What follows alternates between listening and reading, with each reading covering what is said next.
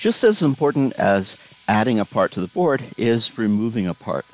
Now, if we have a small part, like a 1206, and we want to unsolder it from the board and replace it with another part, there are really three steps. The first step is we have to remove the part. And once we remove that part, then the pads are going to have some, excess solder on them, and it may be oxidized. So we need to, in the second step, clean up the pads. Make them look as close to new as we can. And then the third step is we start over again. Now that we've got clean pads, we use exactly the same process that we illustrated previously about putting the part down on those pads. Now to remove the part, that means we have to heat up both pads so it's hot enough to reflow and melt the solder. If it's a small part, like a 1206, then we can probably get away using soldering to do that. If it's a large part, like a QFP or a multi-lead part, you can't heat up the leads, all the leads, with the soldering iron well enough, and you have to use a hot air gun. And you blow the hot air over the part until all the leads melt, and you lift the part off gently. And we'll illustrate that in another video. So we're going to use the soldering iron to remove the 1206 part.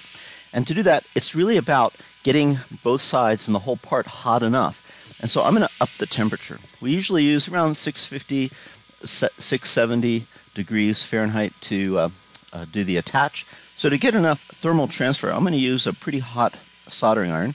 I'm going to use 750. I don't care about damaging the part. I do want to be careful to not damage the pads on the board. If I get the pads too hot, then that may lift the pads and make that site unusable. So I'm going to get a little solder on the end. That's going to help me in the thermal transfer. I'm going to heat that part with the solder, getting a good thermal transfer, and then I'm going to heat both sides of that part, and it just pops right off. And there it is, stuck to the end of the soldering iron. And I don't care about that part. However, we do have the pads on the board. And the next step is we want to clean the pads on the board. There's still a pretty good amount of solder on there. The way we're going to clean those is using a little bit of solder wick. And so here is the solder wick. This is a little on the wide side, but it'll be fine for what we're going to do. Ultimately, we're going to place it on top of the pads, run over with the soldering iron, and all the excess solder is going to wick into the copper. And the secret to make that work is using solder flux. And so we're going to take our copper and we're going to drip some solder flux on it. Now the tip over here, you can see it's been used, and so I'm just going to snip off some of that tip. So now we have clean copper, and I'm literally just sucking up the solder flux, and it's just wicking into the copper wire. And so I'm going to place it on the surface. I'm going to come around with a hot soldering iron, and in this case I'm using the same 750 because I have a lot of heat to get in here. I am reflowing that solder and allowing it to melt into the solder wick, and then I want to, as it's reflowed and sucking up, I want to gently lift it but not pull the pads with it. So I'm heating up that solder wick to keep the solder wet, and there we go. And you can see on the bottom of the solder wick there is some of the solder attached to it.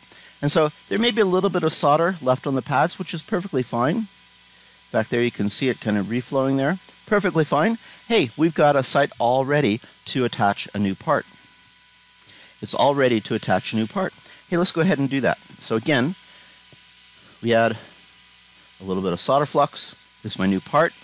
I've already got some solder on the pad to act as a little place to tack. And there we are. We've tacked that part onto the board. At this point, we don't want to get the pad too hot for the faint possibility that it may lift off. And so we got the guy over here. We've gotten this side tacked on, and now we're going to get that side tacked on. And again, a little bit of solder flux. Again, you can never have too clean a tip, so you want to take advantage of the solder that has the resin core in it that will help to remove the oxide, melt the solder on the tip, clean it off with the brass sponge. Now we're ready to go, and this is the guy that we want to add a little bit of solder. And again, all we're doing is touching the molten solder to the pad. The flux is doing all the work for us. It's reflowing the solder to the device component and the pad. And we'll do the same thing. Oops. So all we're doing is reflowing the solder to the pad. The flux is doing all the work for us.